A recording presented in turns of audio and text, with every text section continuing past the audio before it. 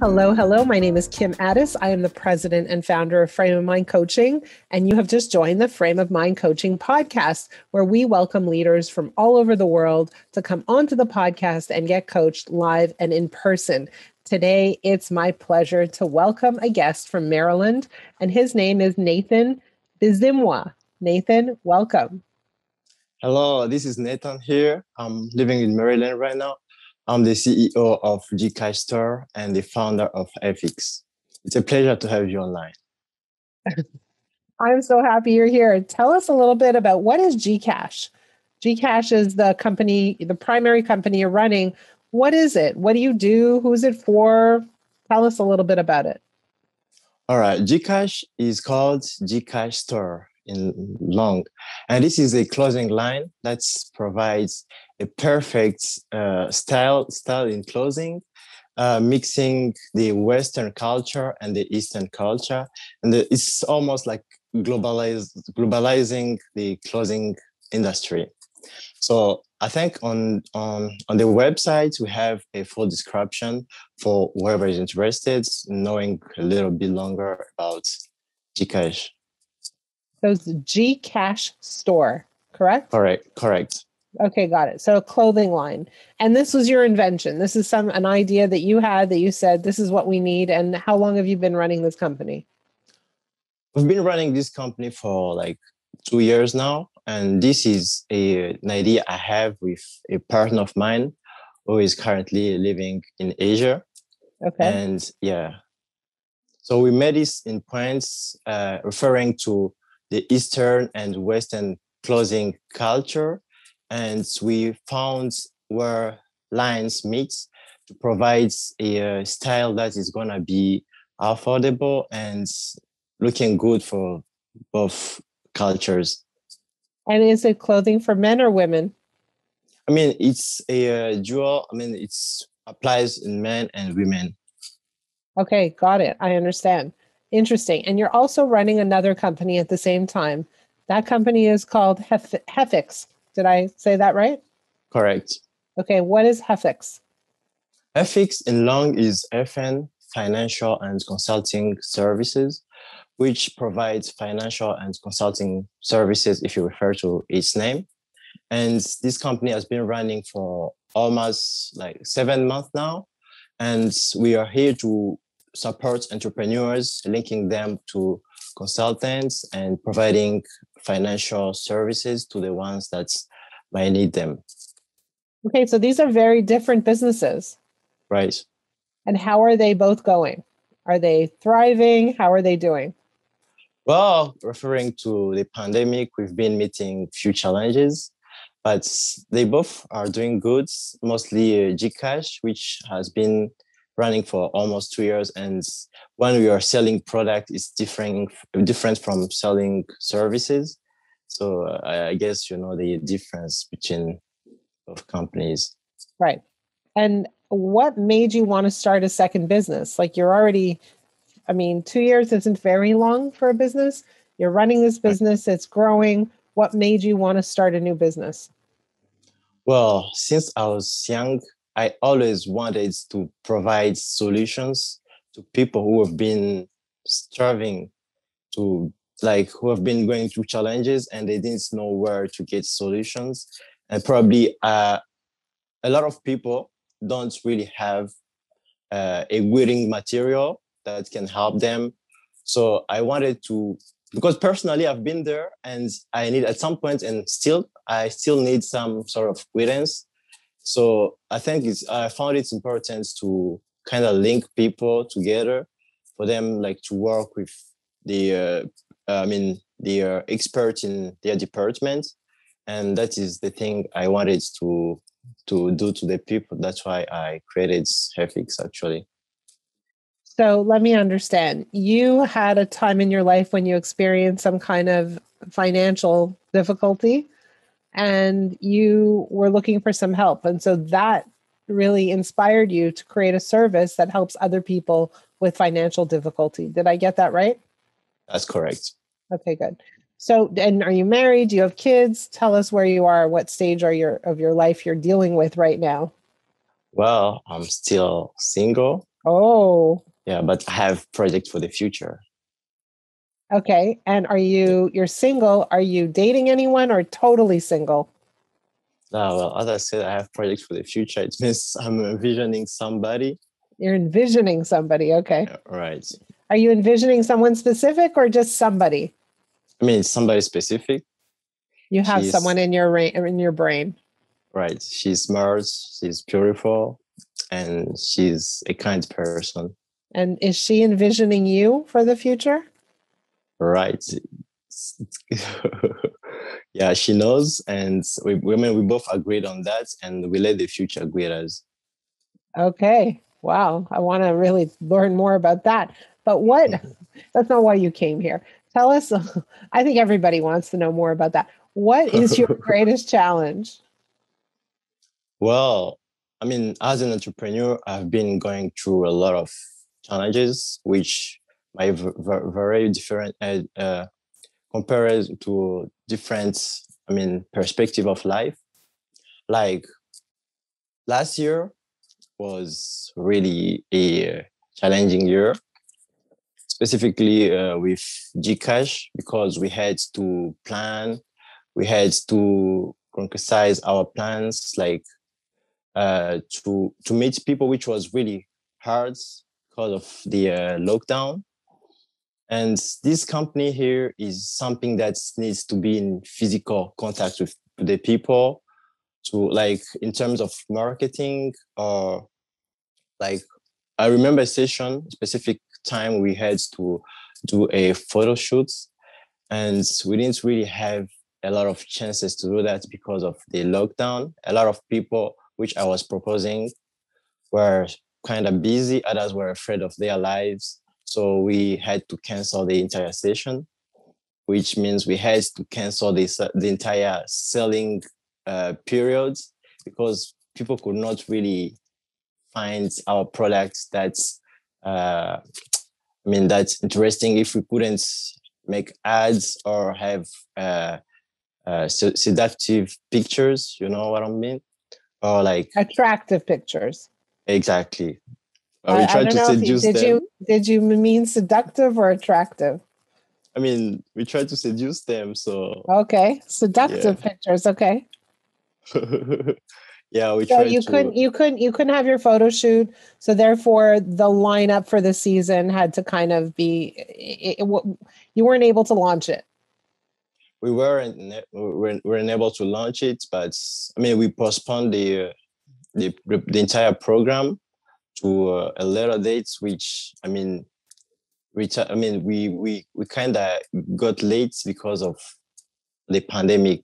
So what I mean here is that in time, in a in the perspective of money, in the perspective of skills, and uh, in the market, it was kind of challenging. And the good thing is that at the end of the day, we figure out other ways to cope up with the challenges we faced. Okay, so what is your greatest challenge today? Today, my greatest challenge is mostly the time balance. I'm trying to balance time, financial situation, and my skills right now. Okay, Because, yeah, let me start off by saying this: that when people say that they have a shortage of time, which is what it sounds like you're saying, um, what they're really saying is that I'm not able to leverage the time that I have. Does that make well, sense?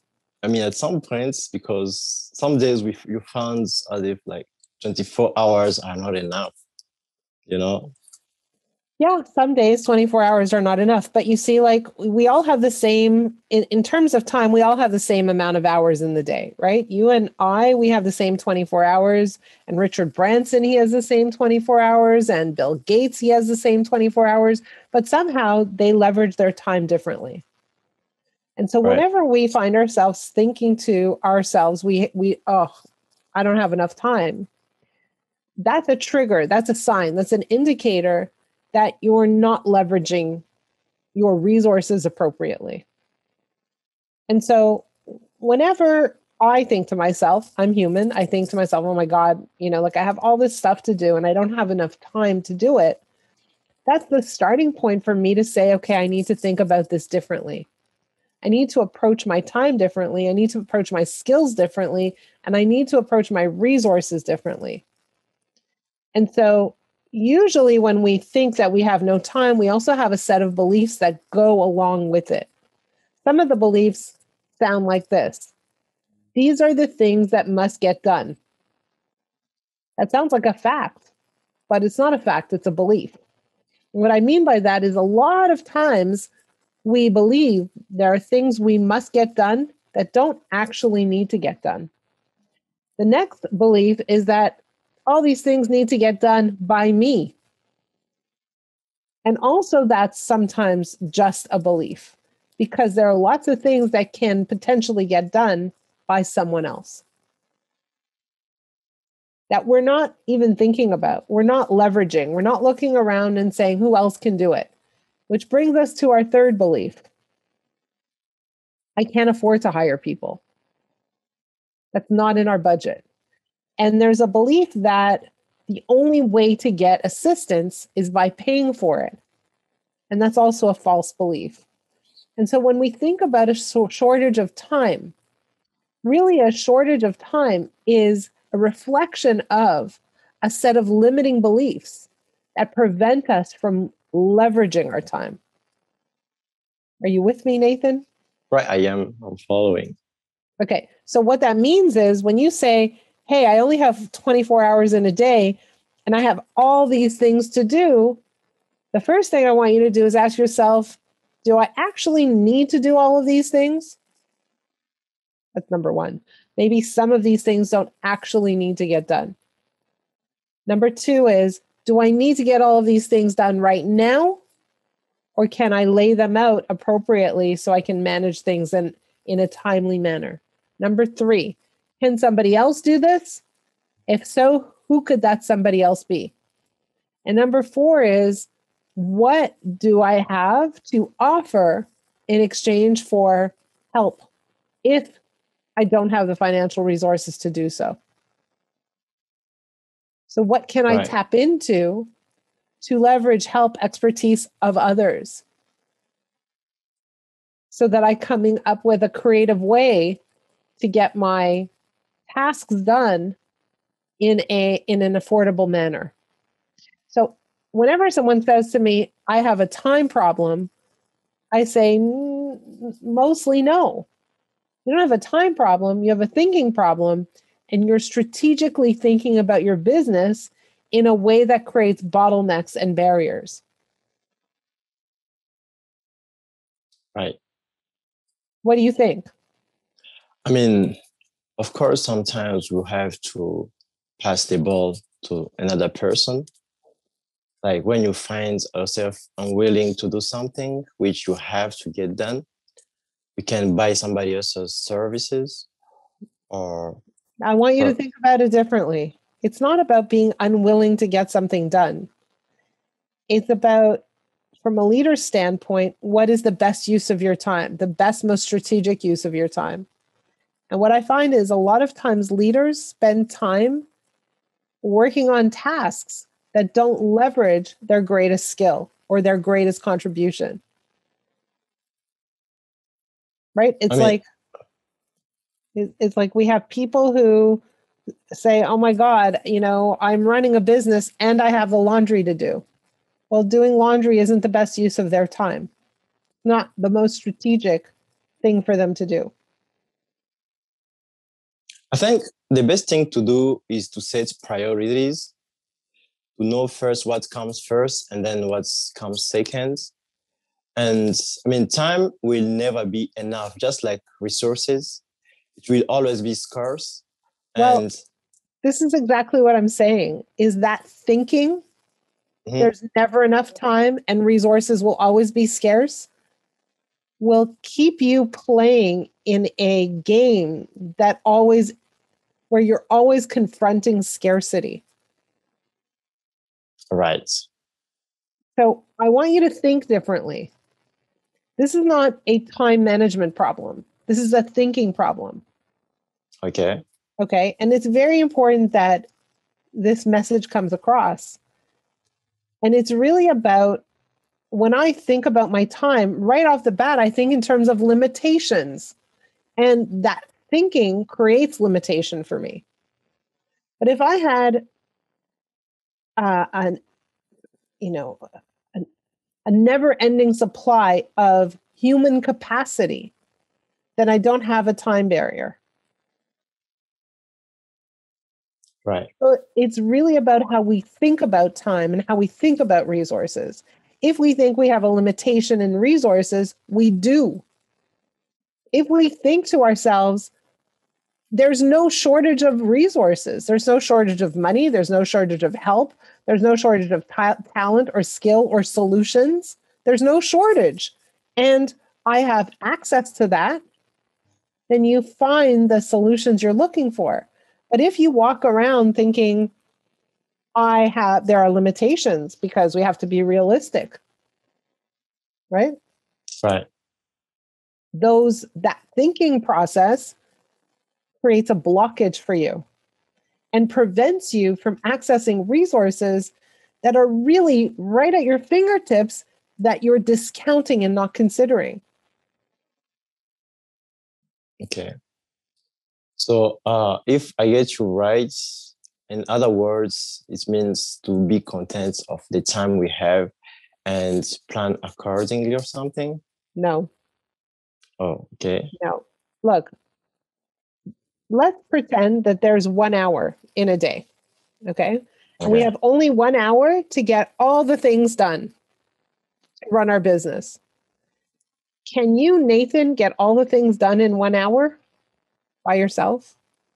No. I don't think. No, right? Impossible. So now you have to think a little bit more strategically, a little bit more creatively.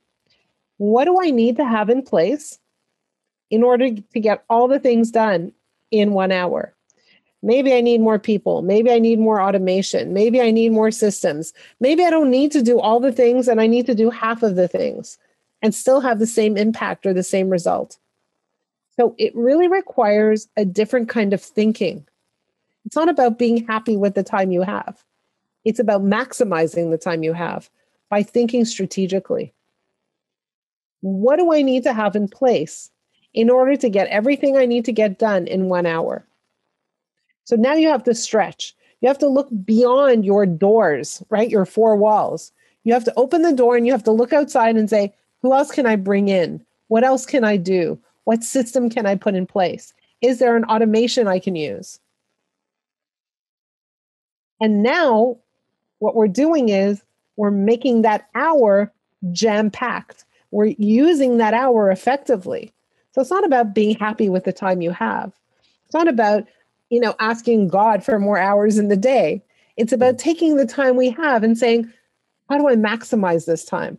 What kind of thinking do I need in order to maximize this time, in order to leverage the hour that I have? Right? Because now all of a sudden, if I have 5 Nathans, I get 5 times the amount of productivity. How do I increase my productivity? How can I think in a way that does this, that doesn't rely only on me being the single person being productive? Right. Does this make sense to you? Right. I mean, that's the use of teamwork in companies, because they believe one single person cannot execute all their roles at once. And sometimes we, as leaders or CEOs, we face a problem of skills. Because the higher the person is skilled, the higher amount of probably recompense we have to give them, like money, or in terms of, mostly in terms of money, you have to pay for their services, and more often they are sold according to the skills they provide to the company. Okay, so let me ask you a question. Right. Does that idea that you just put on the table, does that idea feel limiting, or does that idea feel like expansive? Does that feel tight or does that feel open? I mean, It depends on perspective again. Well, your perspective. Well, I Your can. perspective is the greater the skill, the more I have to pay. Does that feel exciting or does that feel like unreachable? I mean, it's reachable, of course.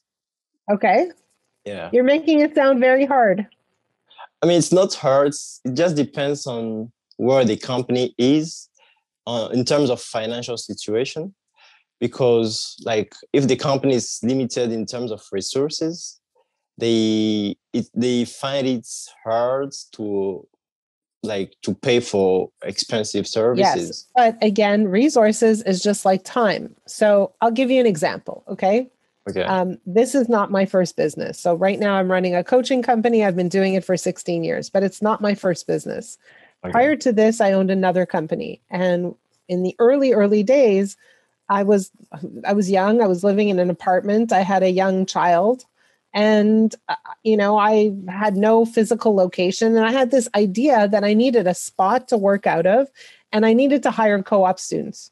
Why co-op students? Because you don't have to pay them, right? I didn't have any financial resources to pay them, and I didn't have a place. Are they going to come to my apartment? That's no school is going to send kids to go to some lady's apartment, right? So what happened? I was going by a mall, a shopping center, and I saw that there was an empty space in the mall. And so I called up the uh, managers of that mall and I said, hey, this is what I'm doing. I'm working with young people. I'm really looking for a space. If I could have the space every afternoon, that would be great. And they gave it to me for free. Okay. Okay. And so no financial resources required. What was required was creativity, ingenuity, and a little bit of guts.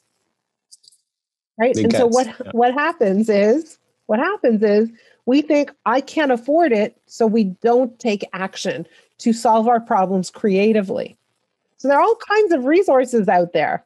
Not all of them will cost you money. Maybe they might cost you a little bit of time. Maybe they might cost you a little bit of an exchange. Maybe it's a deferred expense. Maybe it's a partnership. Maybe there's something else in place that you could leverage. But what I'm really pushing you to do is say, how do I leverage my resources? How do I access the resources I need without automatically thinking in advance, it's going to cost me money and I don't have it? So forget it. I got to do it myself. I mean, that's a question I asked myself several times. Yes, yeah, last year, and I'm glad because we are having this conversation, and it helps open more the minds about how to leverage my resources. And your Yeah, time. and my time. Exactly. And uh-huh. Yeah. I encourage you to think creatively. I mean, yeah, you tell me first. I'm sorry, but I have to return the question to you. Please. What are the biggest challenges you faced when you were running your company, the very first one? The very first company is that a lot of people around me didn't necessarily believe that I could do what I could do. I remember I had the idea of hiring co-op students, and somebody, I won't say who, said, who's going to give you co-op students? Where are they going to come? To your bedroom? And I thought, wow, that's an important problem I have to solve. I remember, here's another one, a long time ago, I said, you know what? I think I would be a great presenter, like a public speaker. And somebody said, you don't have any expertise in anything. And I thought, wow, maybe he's right. Maybe I don't.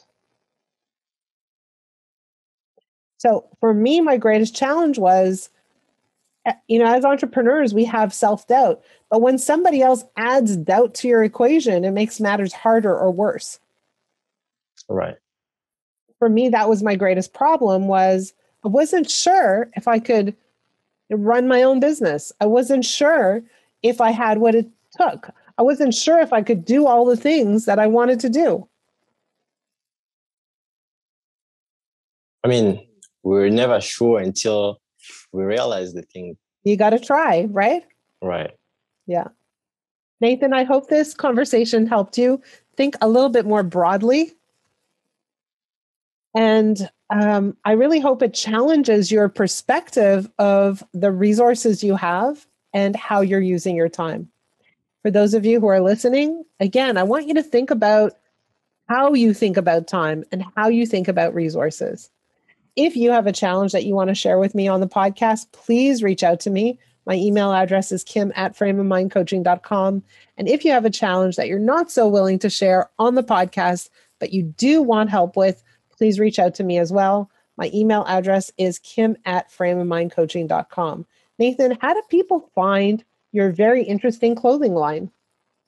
Well, they can visit us online through our website, which is www.GKashStore.com, or our Okay, Instagram, or Facebook. amazing. So that's GKash Store, Yeah. STORE. Is that it? Well, it is J like J or God. G? G like goodness gracious me. Correct. G? Correct. Yep. G K Yep. like yeah. Like K Kim. exactly. A like astronaut. S H Store. That's regular Store. store. Like STORE.com.